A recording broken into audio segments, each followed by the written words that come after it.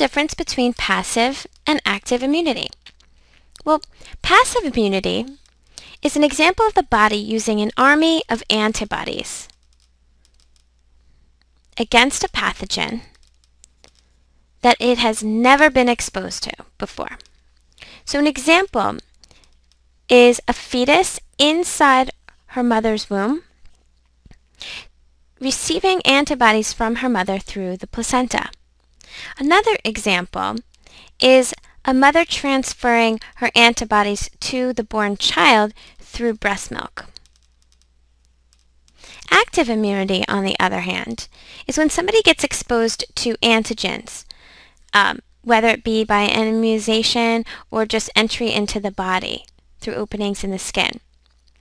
And it results when you're exposed to antigens and in your body's own B cells trigger memory cells to remember that antigen for the future. So an example of active immunity is, like we said, an immunization.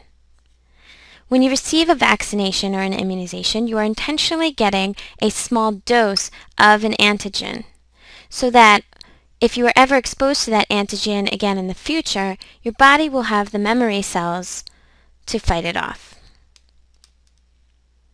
The antigen is actually a weakened or dead version of the actual pathogen, so it actually won't cause the disease itself.